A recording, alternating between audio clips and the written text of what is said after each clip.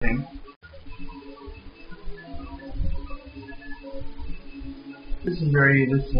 Adding scene time up is very helpful during, slow motion nature effects or, anything like that. And basically slow motion stuff, is very important.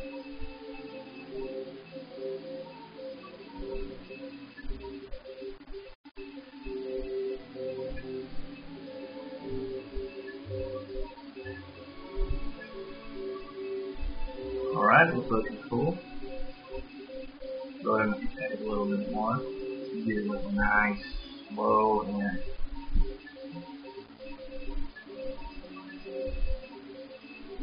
a bit less.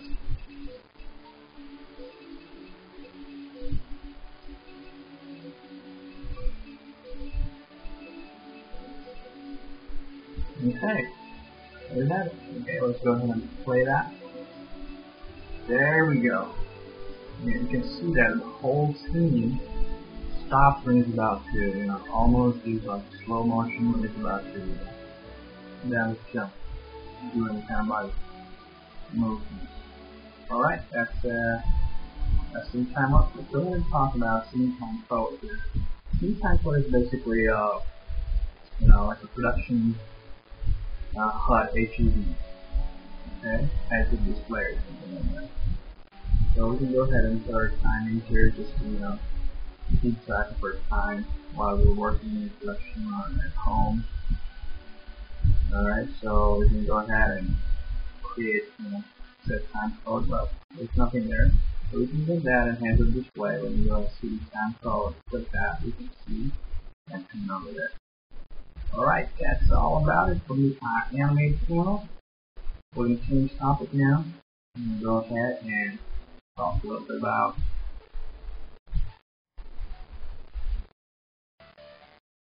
resources. This is a new feature that came up in iOS 12, which enables users to handle their user interface in a very interactive way. It's just like any other user interface, but it has some of the additional features that allows a little more functionality, a little more, enhanced interactivity for the user. Let's go ahead and check out the attribute boxes. Here we have an attribute box for viewport 2. It basically changes the interface, the working interface, and there are some of the values here which are definitely very performance-based. Because if we crank up all these values of the texture, then we use motion blur and the scene itself, and even in the interface itself, the memory for that doesn't crank up really high. So, heads up if you have like a very powerful PC, and then go ahead and do that. Anyway, normal scenarios is going to work fine. Okay, let's go ahead and create scene for this. Alright, take up plane. Where's the plane? Let's go ahead and open up our performance manager here, just to show that my memory sometimes color affect my memory when I use the viewport to computer memory stuff. Alright, let's add a texture. Let's add a material there. Simple material with change the color white or something. Blue, something a little bit blue. That's really fine. Okay, so you guys create user geometry. For example, a box in there, just to show the context shares and stuff like that. Motion blurs and go ahead and add a little bit of color in there. Red looks pretty fine. Alright, since our scene is ready, we go ahead and talk about some of these values there that will affect us in a whole system here. Alright, first it is and inclusion. So inclusion has, made contact shadows for students. You can see, shadows itself into the interface itself. Playing up the values a little higher to see it more clearly. You can see that there's a contact shadow happening. It's very cool, very robust. But also make sure that your PC is up to date. My PC is always starts to lag a little bit.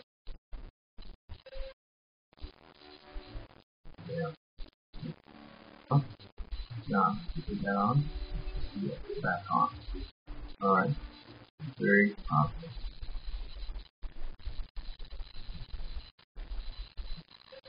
Let's create an animation here for the motion blur. Okay. So if you put that on, you kind of start seeing the motion blur in the camera itself.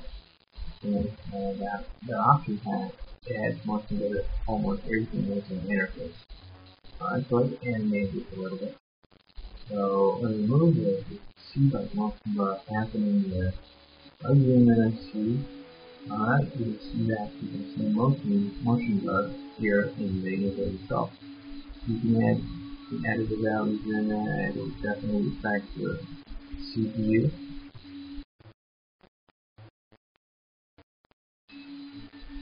But it's a really cool robust machine. Okay.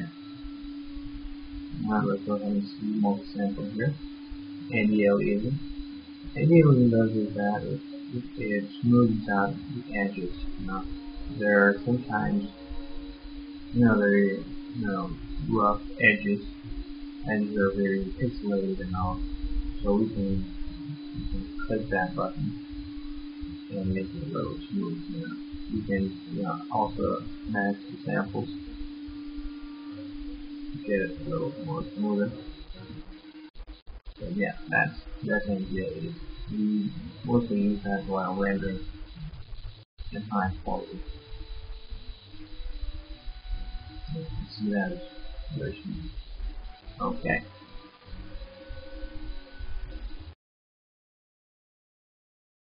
The gamma.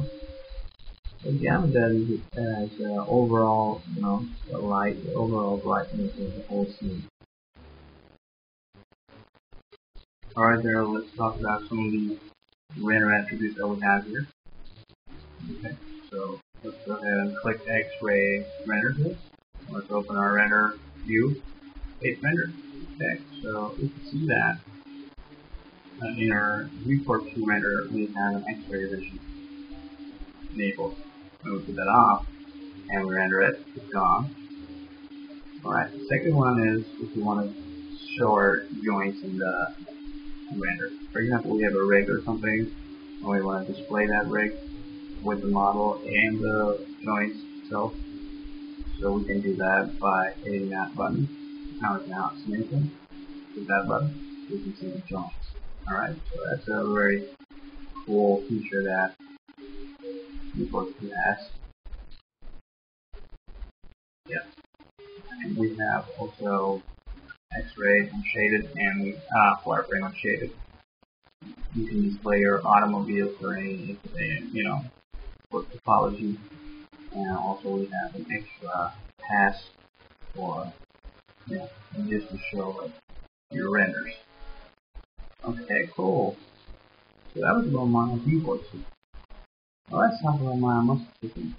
And to talk about my muscle system, I couldn't find anything better than the Hulk.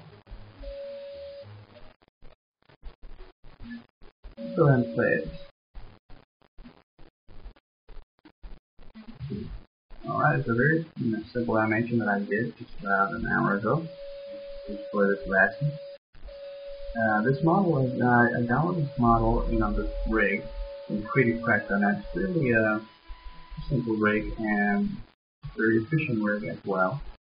And it's a very low poly rig, mainly for gaming purposes. And I don't know if this rig will be, we will be able to do muscle system in this, but rig totally tempted me, to do test out the muscle system here.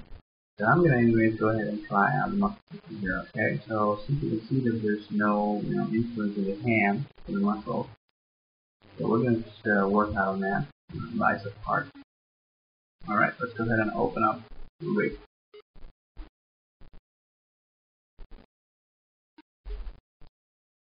Very cool. Okay, so here we have the rig, very basic rig. We have everything in working. The rig is like a separate rig.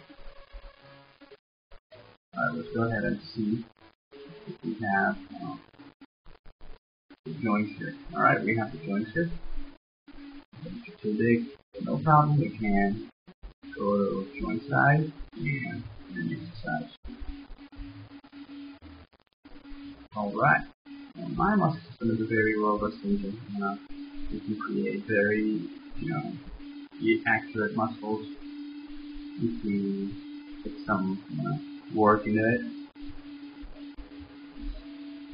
We're going to just discuss here the bicep, called bicep. Okay, you can see the mesh is pretty low, so that I don't know if it's going to influence in the end or not, but we're going to definitely try.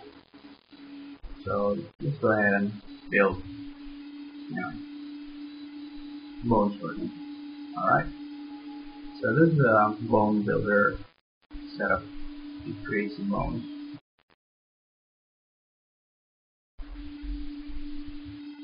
You can select that bone and make it small.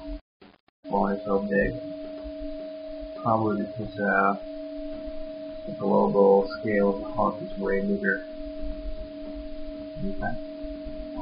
That definitely affects when you have the global scale way too high. So let's go, we can crank down the value here. We can lower down the value here, no problem. Okay, select the other bone. Select the other bone and create another geometry here and lower them down, just like we did before. Alright, we have our fairly simple bone setup here. Select that bone, a little smaller. That looks perfect. Okay, so we have our bone setup ready here, and now we're ready to create our muscles. Very good. Just like that, we will be creating muscles only in the bicep. So that here, that button there is the muscle too. We can go ahead and create muscle for the whole body, but we're going to just go and create just for the bicep. Okay? So here we go. We have the muscle builder here. Okay? So these two points are the bones. We need two bones to have, to connect the muscle, tendons to the muscle. Okay? So we mentioned that, and let's go ahead and click muscle. Alright, we have a muscle here. It's a nerve surface, attached to two locators. And we can move them around and we can edit the muscle as much as we want. Okay. Let's place them in a perfect way. And I'm placing this side of the muscle here with an offset because our hand muscle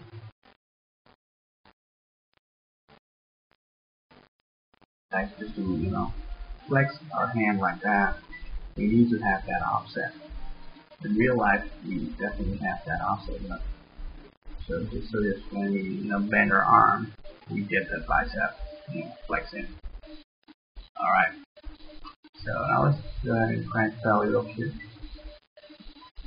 Okay, that looks fine. And Hulk's biceps are going to be super big, so we're going to go ahead and adjust them in the next scene here. Okay. So let's change the geometry a little bit. Okay, that looks fine to me. But Now we're going to do a little bit more. Okay. Pull this up a little bit. Pull the side ones up a little bit. Alright, that looks pretty fine to me. Very good. Okay, now we're ready to build the muscle. Okay? So,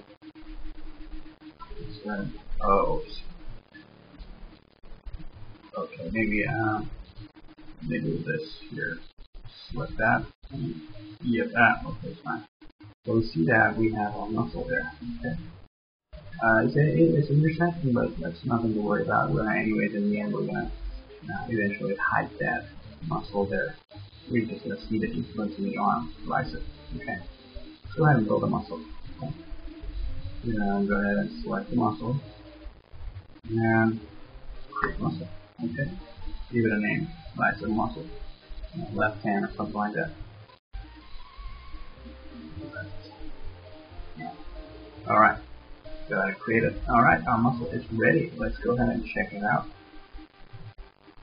Let's do an animation so that we can see if our jiggles and everything is working perfectly. Alright, the muscle is flexing perfectly. And pumping out. Very nice. Go ahead and pull that back. Okay. Now when we go ahead and play that, we can see that the jiggle is too much. We don't need that. We don't need that much jiggle in hand. So what we can do is we can go ahead and go back to the muscle parameters, and we can select some of the values here. We're going to keep that default shape of that muscle there. And the jiggle properties, we're going to keep it to small, little, very small. Okay. So now what we have is a much better result than before. You can go ahead and try out a lot of other realistic approaches, but for the demonstration it's okay. Alright, let's go ahead and save the file so we don't lose my file while painting waste.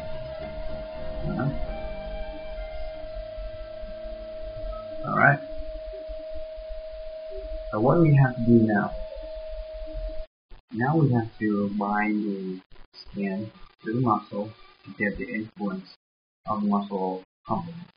So let's create select that, select the muscle, and go ahead and connect the muscle with the skin. Connect. Oh, but we have error here. It says that it's not connected to a muscle system. The skin that we have is not a muscle system. Because our skin is already connected to a bone system joints. So let's go ahead and convert our skin to a muscle system. Okay. Convert. It says that there's a dialog box saying that if we want to save the earlier muscle system, line, or disable it. Let's go ahead and disable and put it. Mine is calculating. I'm doing some calculations, trying to create my insert. Right. It looks like we have a problem here. Our output is turned down completely. What must have happened here? Let's go check it out. There's an error. Oh my god, what is that? That is a Slender Man. Oh, anyways, maybe this should be related to some lighting issues. I'm gonna fix that in a moment. Go ahead and select the muscle and the skin. And go ahead and try to connect that. Connect. And okay, here we go. We have our pulse back. Very cool. The screen is probably working fine. Yes, it is working fine. Yes, everything is working fine. The muscle head is connected to the skin, and we have our joint system also perfectly working. Very cool. Now, only thing is that we have to add this game input with change the skin of the pulse to get the the deformation that the muscle is imputed. Alright? So that's like the final thing to do. Let's go ahead and select the skin. And go to this option here, aid skin weights, muscle weights, okay? So we have to go and search for our muscle joint. There we go, muscle joint. Okay, and now we have to see what areas that muscle is going to affect, the bicep muscle is going to affect. Alright, let's go ahead and hide this nerve sphere, nerve surface. Okay. And we will paint it now with a lower value, because it might affect vertices might fly off here and there. That's because this is a rig that was previously done, and the mesh is extremely low poly. So let's hope nothing cracks it. Okay. Alright, just painting it normal, but definitely some vertices are coming out. That's okay. We're gonna smooth that later on.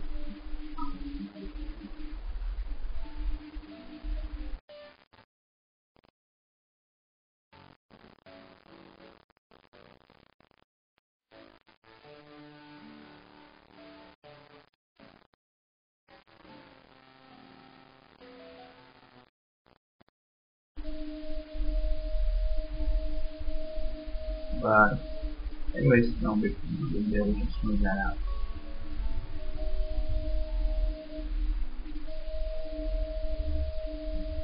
Alright, let's smooth this area here.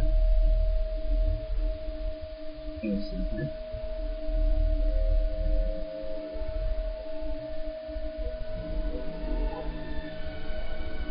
Okay, that looks fine to me.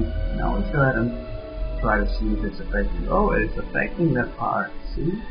It's affecting that part. It's if we have like a very high resolution model or a very better model, then probably we would have gotten a very very awesome deformation there. But we're getting the deformation that we want. But muscle is definitely pumping out. So we can go ahead and put all these muscles in his body as we want, a very detailed structure. But yep, that's about it on the muscle system. Alright, next up is the tracks editor. Another mysterious thing in Maya.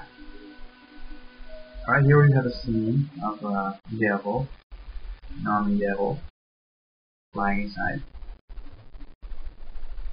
That's a pretty simple scene with an animation. And I'm gonna use this animation to show you what the track editor can do.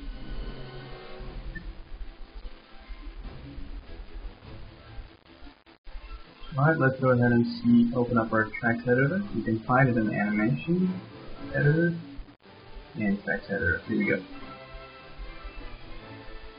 So this is basically a simple panel that we have, and it is an engine that we use to create animation clips. We'll discuss animation clips up the way right now. So we can see that we have keys from 1 to 46.